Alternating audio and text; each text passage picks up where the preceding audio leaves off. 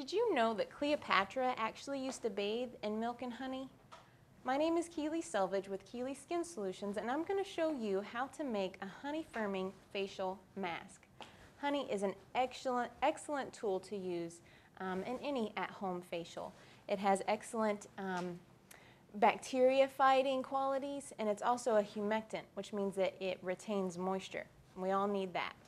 So what we're going to start with is one egg white. I have a little bowl here. We're going to put in a tablespoon of honey.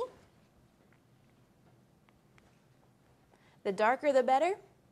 If you can get raw honey, that's great. It's best if you can get it from a bee farm, but that's difficult. You can also get it from a health food store or even your local grocery store. That's good too. And then I'm going to add just a 1/4 teaspoon of flour, just so it'll help it make a little bit of a paste. I add essential oil to almost everything I do just because it makes it smell good, and that's part of the experience, right? So we're going to whisk it until you can get a really good paste. And when you apply this, you want to make sure that your skin is clean. If it's freshly exfoliated, by that I mean if you freshly remove the dead skin, that is even better because your skin can really absorb it.